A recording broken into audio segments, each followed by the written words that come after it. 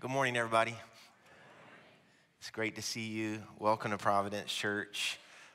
Want to welcome those who are here for the first time, or maybe you're coming back for the second time. We haven't had a chance to meet you. We're so glad that each of you are here. And I want to welcome in those who are joining us online right now for this moment and this time of worship.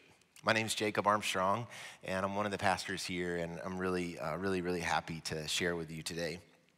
I wanted to let you know about a couple of things coming up in 2 weeks. The first is on the night of Sunday, November the 3rd. We are hosting a community-wide service called One Hope. So there's an organization in Wilson County called Everyone's Wilson that one of the things they do is help bring the churches together around unity. And every once in a while, they have these One Hope services. And they asked us if we would host, and we said yes. And so I just wanted you to know about it. It is strategically a couple of days before the election. And the idea is that we would come together as the churches in Wilson County. That won't be the theme, but we'll be praying. I didn't want that to seem like just like coincidence. It is, we want to be intentional about, as the people of God, to be in prayer. So I know of at least 10 churches that are already going to be attending. And I don't do this too often, but I want some of you to be here. You know what I'm saying? We're the host church, and I want some of you to be here. So put that on your calendar, if you will, so that we can lead the community and be a part of the community in prayer. That morning at Providence Church will be our baptism Sunday. And so I just wanted you to see that. We'll be reminding you of that in the next couple of weeks. We have folks that are signed up for every service so far. And this morning and next Sunday, Pastor Mark and I will be, during the last song, during communion, and after the service, we will be down front. And we have clipboards. If you would like to sign up for the baptism Sunday, you can just come talk to one of us. We'll get your name and follow up with you. That's a day to say yes to Jesus. And some of you know that this is your time and this is your moment. So there will not be any pressurized situation for that, but I just want to invite you, if you know that's you, to come forward at the end of the service and sign up for that, to be baptized or to recommit your life to Jesus. We'll baptize that day by immersion and also by sprinkling. It'll be an amazing, amazing time. And I'd like to just say, we'll do this next week too, just say a prayer for those whose God is calling to their hearts, okay? God, we thank you for all the baptisms that we've seen at Providence Church, each one of them a precious life to you, someone saying yes to Jesus. And we long for and look forward to these days like November the 3rd, when many people will come. And so I just want to pray for the hearts of people in the room, people online, our neighbors, our friends. You do that work, God. Holy Spirit calling to hearts. And so we just offer our lives up to you and pray for a beautiful, beautiful Sunday of seeing your glory. In Jesus' name, amen. Our scripture is from Luke chapter 12. It begins with Jesus saying to his disciples, "Therefore I tell you, do not be anxious about your life, what you'll eat, nor about your body, what you will put on. For life is more than food, and the body more than clothing. Consider the ravens. They neither sow nor reap. They have neither storehouse nor barn, and yet God feeds them. Of how much more value are you than the birds? And which of you, by being anxious, can add a single hour to his or her span of life? If then you are not able to do as small a thing as that, why are you anxious about the rest? Consider the lilies, how they grow. They neither toil nor spin. Yet I tell you, even Solomon in all his glory was not arrayed like one of these. But if God so clothes the grass, which is alive in the field today and tomorrow is thrown into the oven, how much more will he clothe you, O you of little faith? And do not seek what you are to eat and what you are to drink, nor be worried. For all the nations of the world seek after these things, and your Father knows that you need them. Instead, seek his kingdom, and these things will be added to you." This is the word of God for the people of God. Thanks be to God. I want to give you just a couple more verses because these next verses that come just a little bit later in Luke chapter 12 form kind of the theme that we will be looking at over the next 6 weeks. So I just want to read you 3 more verses a little bit later in Luke. It says, "He also said to the crowds, When you see a cloud rising in the west, you say at once a shower is coming, and so it happens. And when you see the south wind blowing, you say there will be scorching heat, and it happens. You hypocrites, you know how to interpret the appearance of earth and sky, but why do you not know how to interpret the present time?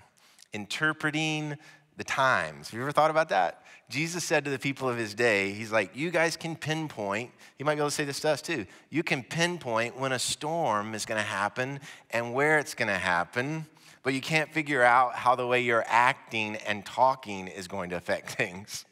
You can see the trajectory days in advance of wind and rain. You look at the sky, but you can't see the trajectory of your cultural and political discourse. You can interpret the skies, which if we think about it, it's really amazing that we can do that. We don't always get it exactly right? But the way that we're able to track storms today and even in those times with accuracy, Jesus is saying, anybody got any predictions on how the way we're living is going to end things up? I think he could ask the same question today. Why do you not know how to interpret the times? Or as he says here, the present age. I don't really see us interpreting the times. I see us reacting to the times. I see us fearing the times. I see us feeling anxious about the times. I see us wishing for a different time. Anybody? Right? People like Ronald Reagan. I get it. But I definitely hear us talking about the times. But are we interpreting the times? Are we taking the mindset that God has given us, that Jesus has given us through 50 weeks of Luke? What we know about Jesus, what we know from Jesus, is that our perspective on the times? Are we thinking about the times with a biblical perspective, with a Christ-like mindset? Because Jesus is showing us, this is what's so wonderful, Jesus is showing us how he looks at things. It's why we are studying the Bible. It's why we do this week after week, to understand who Jesus is, but not just understand who he is, understand the way in which Jesus lives and the way in which Jesus works. Jesus actually shows us his mindset, his perspective on life, on the world, on morals, on relationships, on money, everything. And so over the next several weeks, which will coincide with a couple weeks before the election, my hope is we will be interpreting the times with a Christ-like mindset as shown to us in the book of Luke. Thank goodness we have 50 weeks of Luke under our belt. We're Luke experts. We're going to crush the next couple of weeks.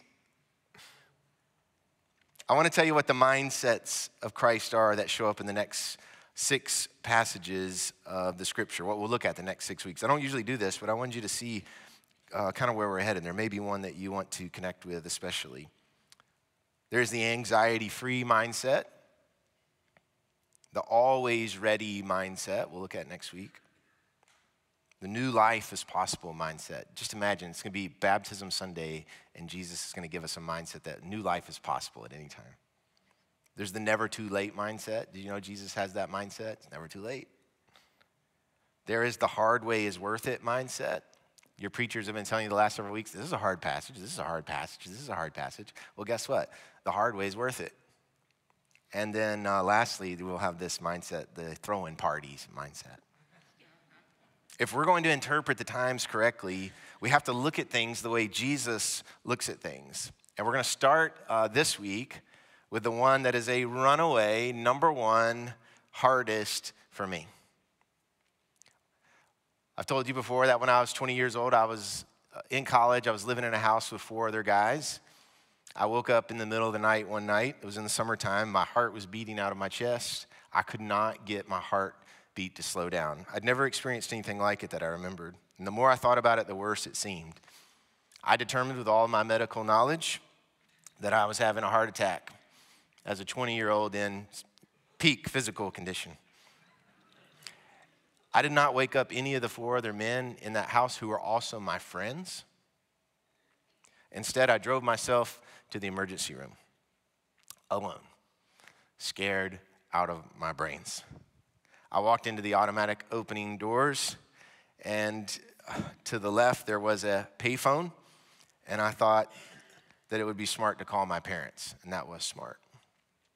And so I called my parents on the payphone. I let it ring a couple of times. I actually remember listening to it ring, and I was thinking, what in the world am I doing? And before my parents picked up, I hung up.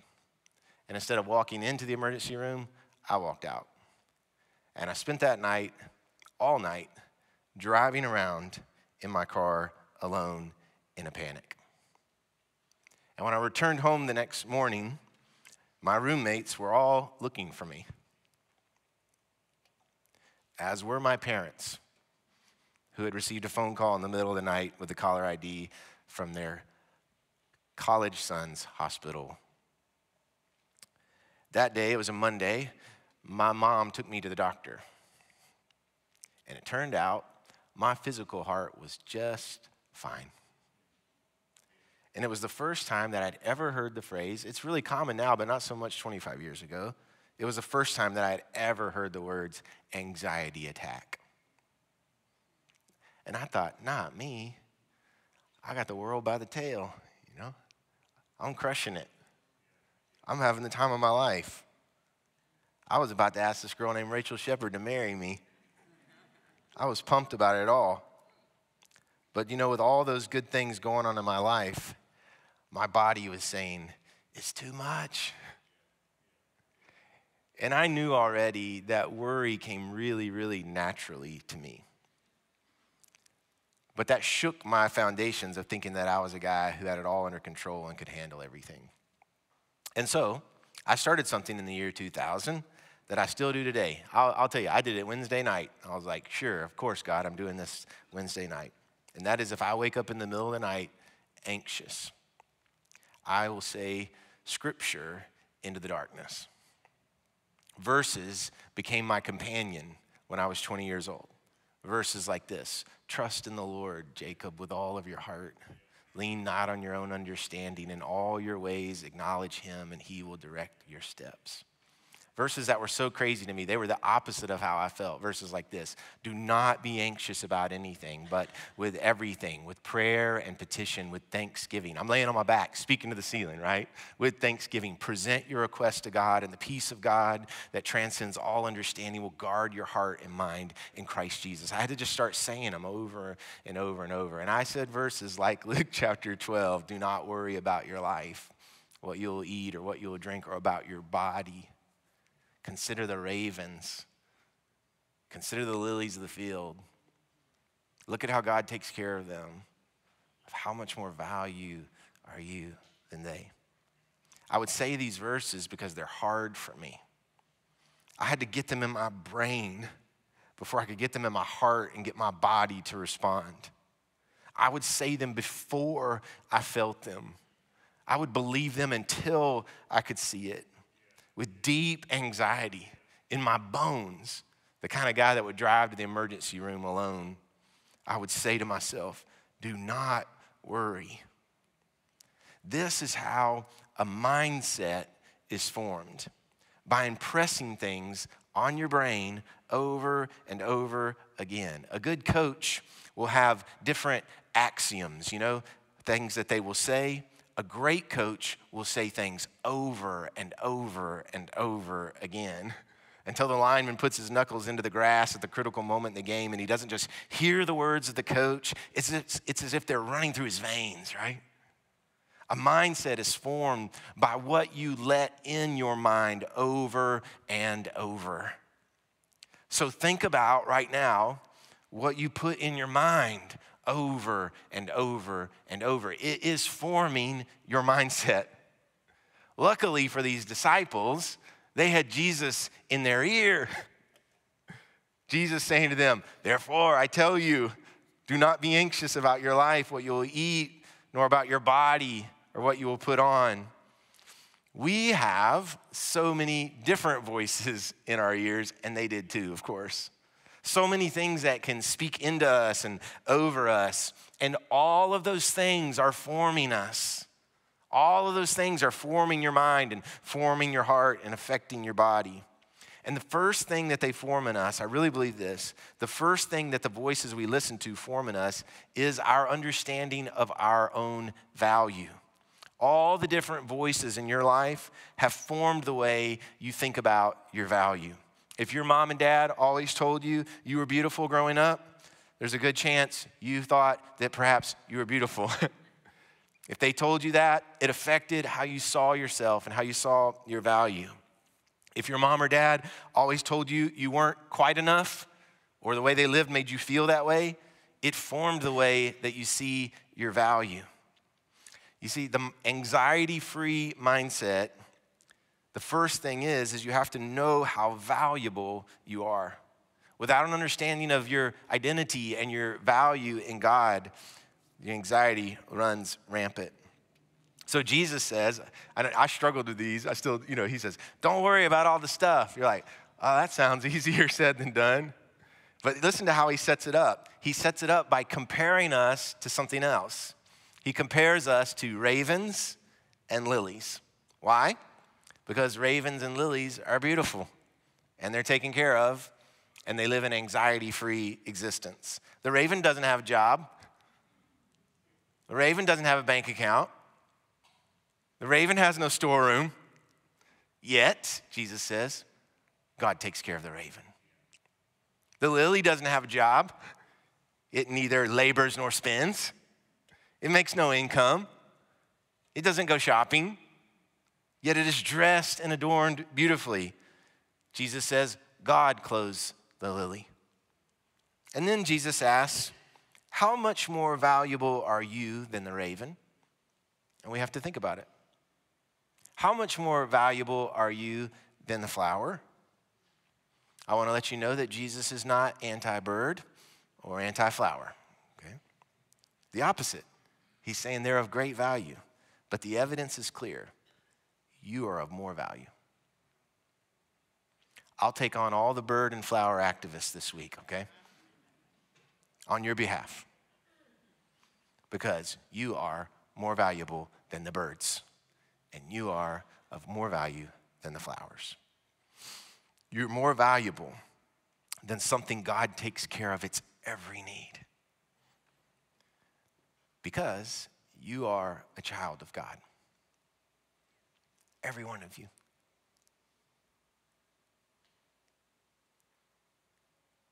You are a child of God and a person made in the image of God who is of great worth. Some of us, because of what we've heard over and over, have a different mindset. We have the mindset that we're not worth it, that we're unworthy of love or unworthy of attention or unworthy of safety or unworthy of forgiveness. The words of Jesus, why it's so important for us to hear them over and over and over, is so that we would understand our great value. You know, one of the lies that's used in our current political discourse is that different people are of different values. Pay attention to it. That's all I want to say to you today. Pay attention. If you hear people, valued people, pitted against valued people. You see, the people of God understand that everyone is of great value. And so people shouldn't be pitted against each other in a political game for political gain. We see things differently. We understand that when all life is valued, that you can actually find life-giving, loving, creative, godly, faithful solutions to all these problems that we're facing.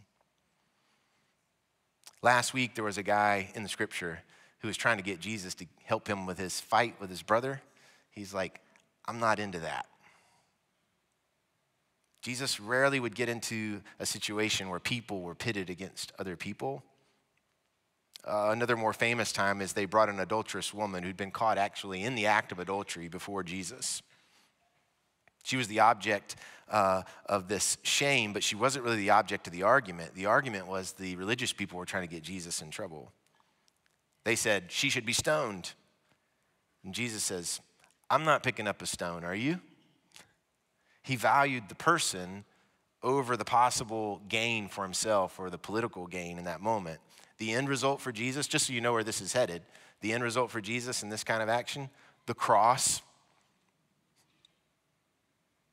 True end result for Jesus, Every kingdom is lower than his kingdom because instead of Jesus seeing himself as being a one-time Roman leader, Jesus of Nazareth chose the ultimate reign of God. And while establishing God's reign, Jesus was still able to be looking out for all the valued people of God. Practically for us, what does that mean? The starting place for us in just living our lives must be understanding our inherent worth to God. Every person. I don't hold a great authority. I get that. What little authority I have, I guess, is being the founding pastor here. And so I say over and over again, every person is a child of God and a person of worth. That becomes our perspective and our mindset, and it impacts what we do. Kids in Peru matter. Water in Nicaragua matters. People without homes in Wilson County matter. Women in prison in Nashville matter. Grieving widows and widowers in our community matter. Are you following me?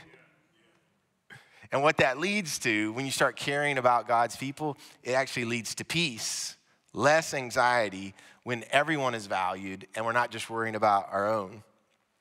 The anxiety-free mindset, there's only 2 points today. And I thought, like, let's just let go of the anxiety, right? There's only two points. The anxiety-free mindset seeks first the kingdom. So much of our anxiety is just worrying that all the things will be taken care of. If I had to guess kind of what you're anxious about, it probably has something to do with just things being taken care of. And that's what Jesus is addressing with the raven and lily talk. He's saying because they are valued, their food and their clothes and their shelter needs will be met by God. And as a valued people, what we do is we seek God first. And then he says, I know this sounds simple, but listen. And then he says, all the other things will be taken care of.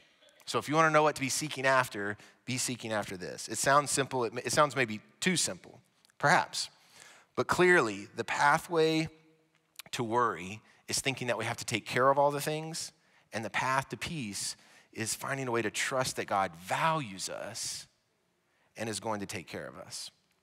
The behind-the-scenes look into my 20-year-old panic attack, and I had a bunch more after that, by the way, was I was paying my bills for the first time, renting a house, and like I said, I just bought a diamond ring at Zales from Hickory Hollow Mall. And I was trying to work up the courage to ask Rachel Shepard's dad for his daughter's hand in marriage. There was a lot on my mind. A lot that I thought I was going to have to take care of. A lot that I assumed I could just handle. When in truth, the truth was, it was all too much for me.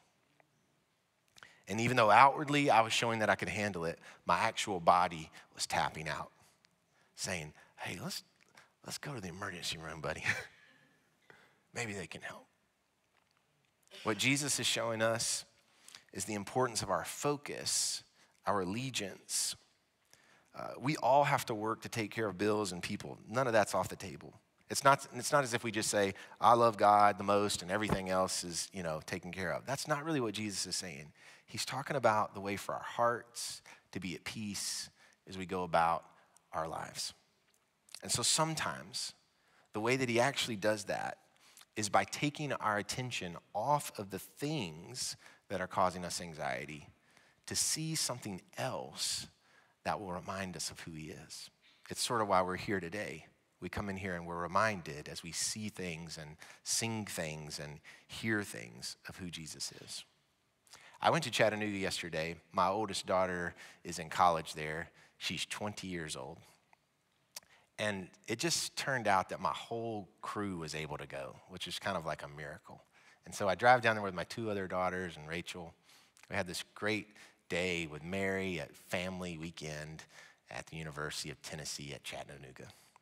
And we're driving home last night, and I had a memory leaving Chattanooga that happened, I guess, 19 years ago when Mary was a baby. You do these kind of things when your kids start growing up, right? And I remembered we took Mary to Chattanooga when she was a toddler, and we'd had this great day. And yet, we also knew that Mary had missed her naps and that things were about to go haywire. And so parents know we're driving out of Chattanooga, and our only focus, our only hope is for that baby to fall asleep. We actually had hand signals, Rachel and I in the front seat, I would be watching Mary in the rearview mirror, and these were Mary's eyes, and I'd be like, We're not saying anything. We're not moving. And then finally,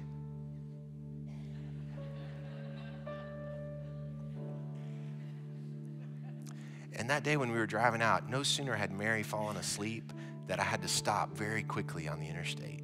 There was a wreck up ahead. And it was one of those ones where everything shut down. We sat there until finally I had to even turn the car off, roll the windows down on a hot summer night. We're both looking at Mary. And then an ambulance comes by, roaring, blaring its sirens. And Mary wakes up. And it was a complete meltdown. And that was just me. Mary goes berserk, right? She's a baby.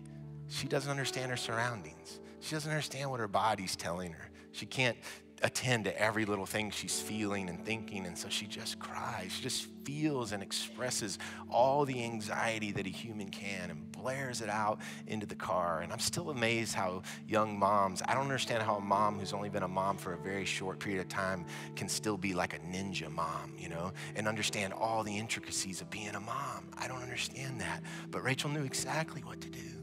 And she reached back into the back seat and she unhooked Mary from her seat and she pulled her up onto her lap and she started speaking right into her ear. And this is what she said. She said, Mary, Mary. She said, listen, listen.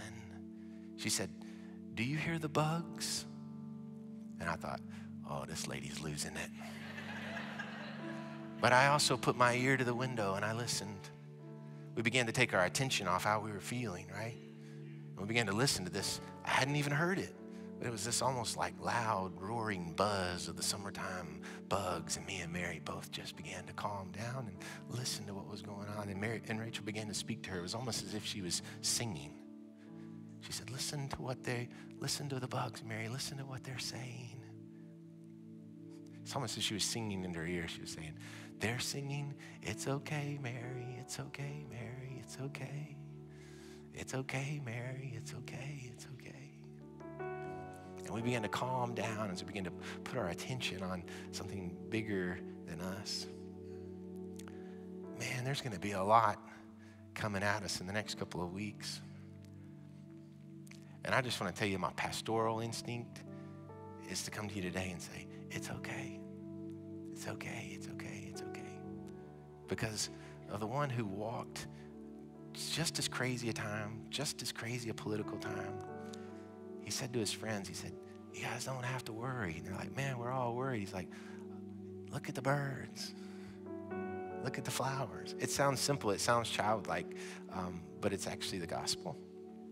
And Jesus has a way of winning over our hearts when we take our attention off of our bodies that are going crazy. And that's why over the next few weeks, we're just going to focus on some very simple things, and that is the way Jesus looks at things. But by asking this question, who needs Jesus? That's what you need to answer. Who needs Jesus? Do you need Jesus right now? Do you need Jesus? Do you need what he's saying into your ears? I heard Jenny sing a few lines of this song that she's about to sing to us this week, and I just asked her if she would sing these words over us so that we could sit in the presence of God. These are the words of God that she's going to be singing, the words of Jesus.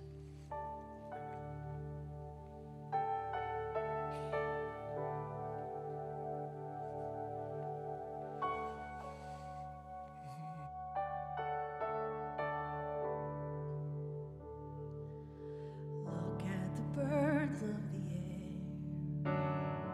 They have no worries or cares. When they spread out their wings, they know they can fly.